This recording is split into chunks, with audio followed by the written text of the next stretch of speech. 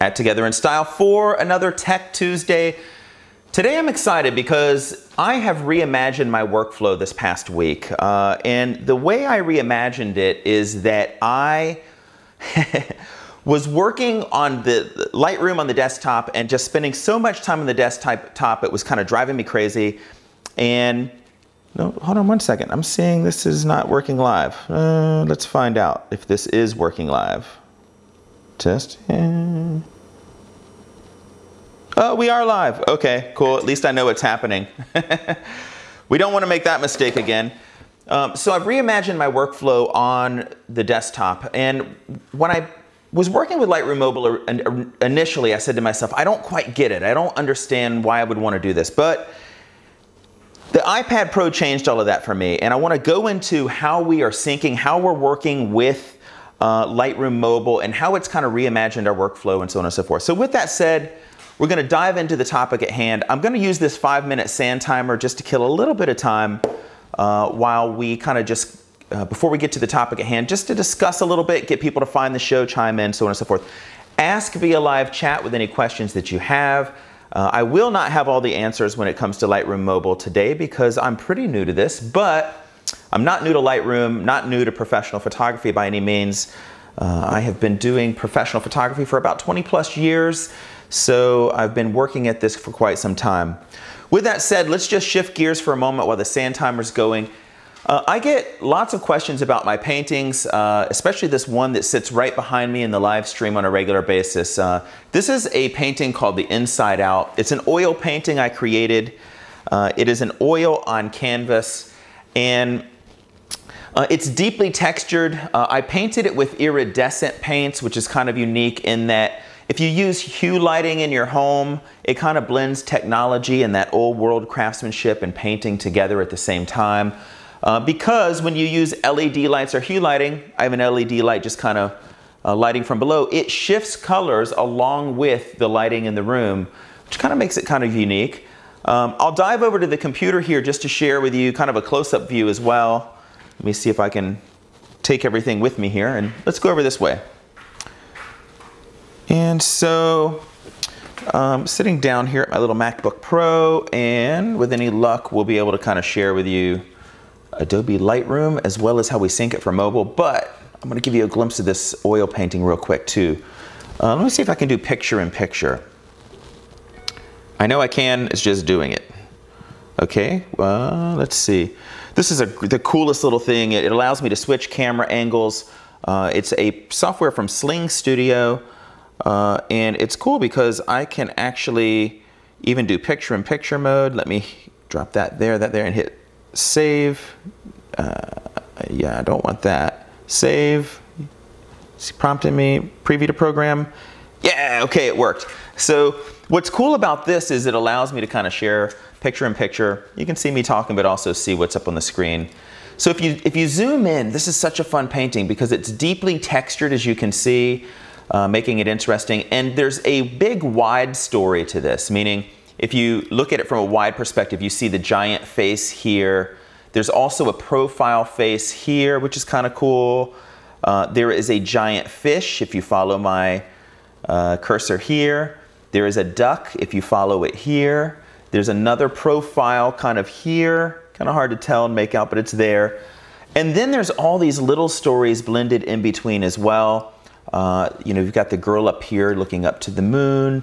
You've got all sorts of characters. And what's fun about this is it's kind of there's a dark side, there's a light side, and it's just really bizarre and interesting at the same time. Lots of characters. It never gets old because there's just so much to look at. And the more time you spend with it, the more fun you have with it because you realize there's more to it than you thought originally. Even months go by and I still find things that I'm like, I never saw that before.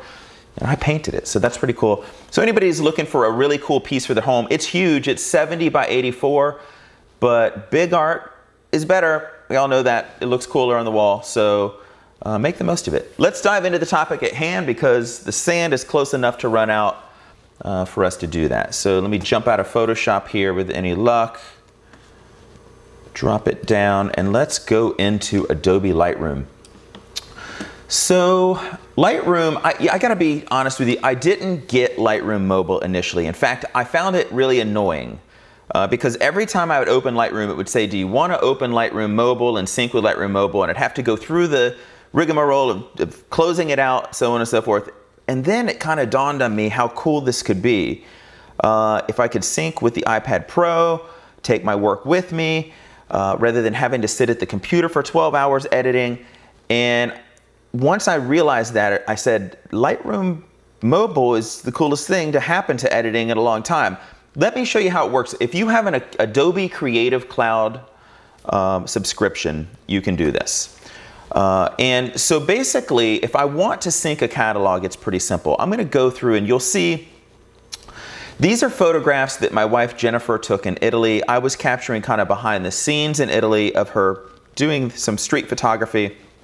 You can catch that on our latest vlog at Together in Style titled Venice and see kind of the behind the scenes of all of this. But of course we know in Lightroom we can control our imagery very detailed, right? We can adjust highlights and shadows, so on and so forth. And you know, if I look here, you'll see that I've actually already made some adjustments. I adjusted the highlights and pulled them back because I wanted to bring out more detail in the highlights here. This is the reason to shoot RAW, folks. I know there's a lot of JPEG shooters out there, but the truth is, JPEG keeps us kind of in a box, and it doesn't allow us to maximize the image to its fullest potential. Same thing, the shadows were a little crushed, but pulling up the shadows here, I know this is shot on a Lumix GH5, and the Lumix GH5 has this beautiful, amazing raw dynamic range. And I'm able to pull up the shadows, and even if I zoom in super close, you know, the noise ratio is just so low comparatively, even when I'm lifting all those shadows to that level. So I love working with this camera. But with that said, I basically went through and I selected all my favorites from the day and I single starred them utilizing the rating system here. And then once I single starred them, I knew, okay, if I want to go back through and see some of these in detail, they'll be organized for me to do so. But then I thought, let me take them mobily with me. So how do we do that? Basically, I've got all my single stars up here.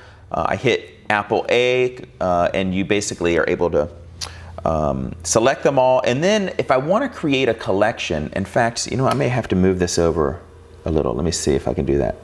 Will it let me? Okay. It's not gonna let me. So I'm gonna dive, you'll just have to see it.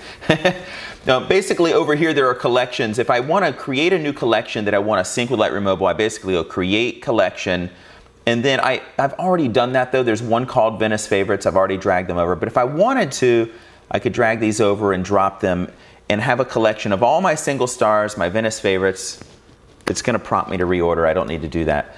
And then basically to sync it with my iPad, iPhone, and every other iOS device I have that's connected to the same Creative Cloud account, I just go up here, hit Sync with Lightroom Mobile, and now you'll see it counting down backwards as it syncs all of the photographs from this collection, and I can take them on the go with me. And we're gonna jump over to the iPad right now, and I'll show you how we do that too. So first let me say I'm gonna unplug the HDMI cable from the Mac Pro. So fingers crossed this works. I did test it, it didn't have a problem, but you know how that is. Let's see. Okay, so I'm plugging.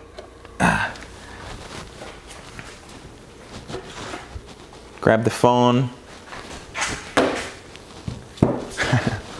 Lots of things going on here. Let's see.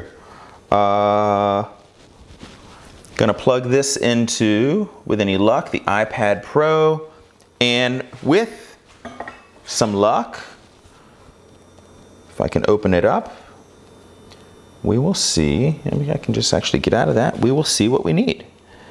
Okay, so I'm gonna try and change the picture-in-picture here too.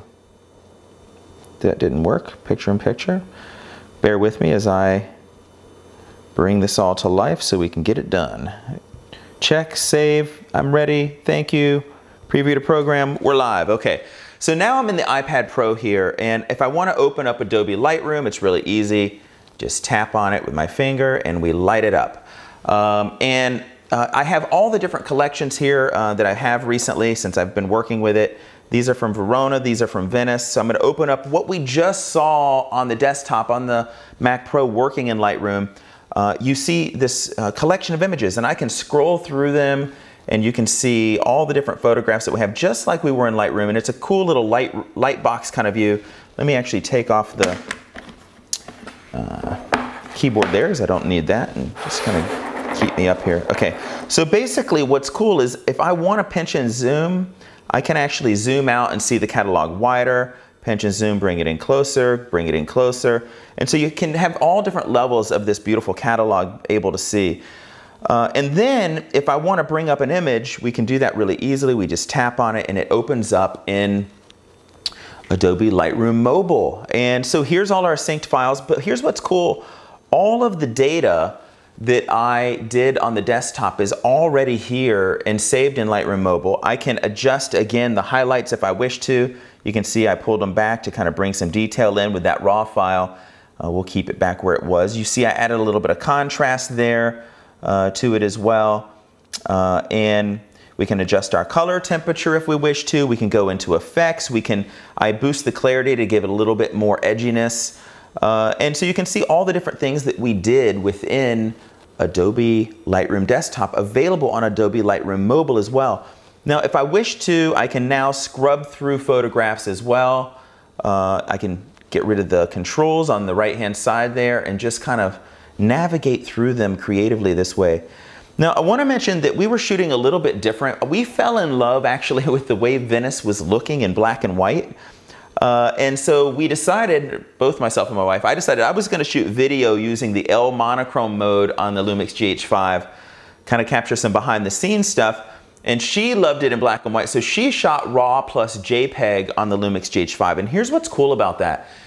If we decide that we want to see through the electronic viewfinder in black and white because it's just kind of showing us the scenery more creatively, it's just syncing with our mindset at the time, we can do that. We can shoot RAW plus JPEG. The JPEGs come in that L monochrome black and white mode, and then the RAW files come in color. So when we get back to our computer, we have all the JPEGs in L monochrome, and if we want to, just like the image you're seeing here, we have all the photographs also in color.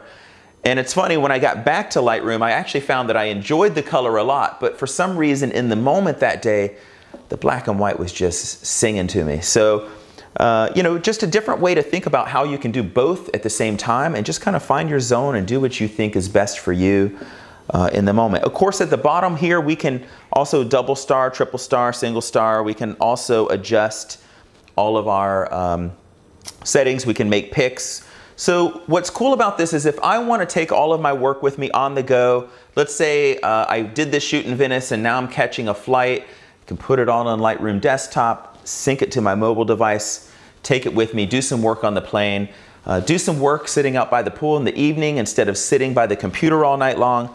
This is just a really cool workflow reimagined in photography. And I got to tell you, in 20 plus years of being in the photographic industry, I've seen a lot of different workflows. I've invented lots of different workflows, but nothing quite as cool as this scenario here. So I'm pretty excited about it. That's pretty much a wrap on Tech Tuesday today. Yesterday, Mondays, I try to do something just what I call Motivation Monday, which is just sending positive vibes in your direction out into the world each week on Mondays. Wednesdays, I try to go live Wedding Wednesday for all the engaged couples because I am a wedding photographer as well. And I have lots of advice and tips to share with all the engaged couples out there. I hope you enjoyed this Wedding Wednesday. I hope you enjoyed this Tech Tuesday alongside with me and you learned something about Lightroom Mobile and just how cool it can be.